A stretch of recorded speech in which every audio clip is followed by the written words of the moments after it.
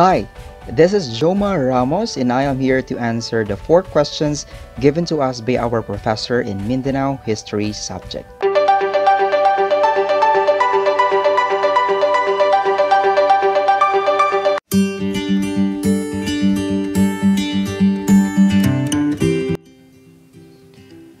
Seeing the actions performed by the government towards the Bangsamoro, my mind would say that the roots of this struggle are the assertions of their number 1, cultural identity, number 2, self-rule or self-determination. And yes, it is worthy to struggle for it because cultural identity gives them clear perception of who they are and that they are distinct people as member of this complex and culturally diverse society, and that diversity binds us together in a collective identity. The self-rule or self-determination, moreover, allows them to experience reality, incapacitates them to make their own choices and decisions based on their own preferences and regulated actions that are goal-oriented and group-directed and not dictated. These two are extensively significant for them to enjoy life, not just as group of human beings, but also as group of human persons granted with certain rights, protection, responsibilities, and above all, dignity.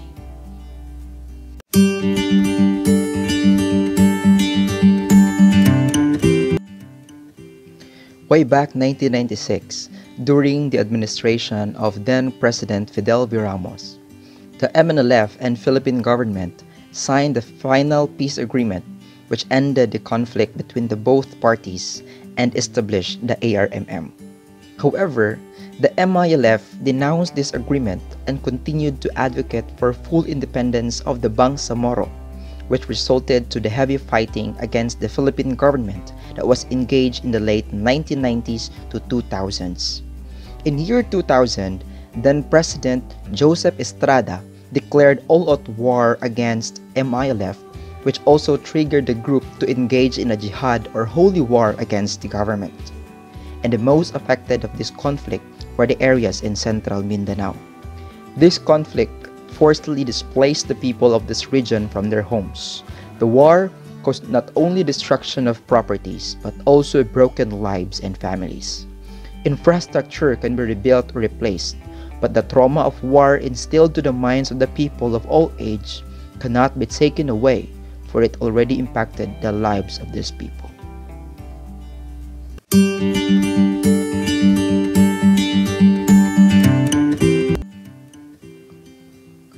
As a graduate school student specializing in social studies, the kind of expression of solidarity of the struggle of the Bangsamoro is to use my mind and expertise as a vessel of true knowledge and right information to transform the mind of the younger generation.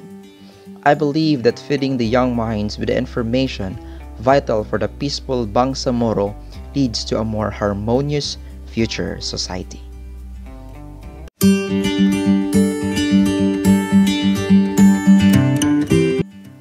As an educator, I can offer my knowledge and expertise to my learners by instilling to them the value of respect and tolerance of others' differences, and encouraging them to use peaceful means instead of using violence for conflict resolutions.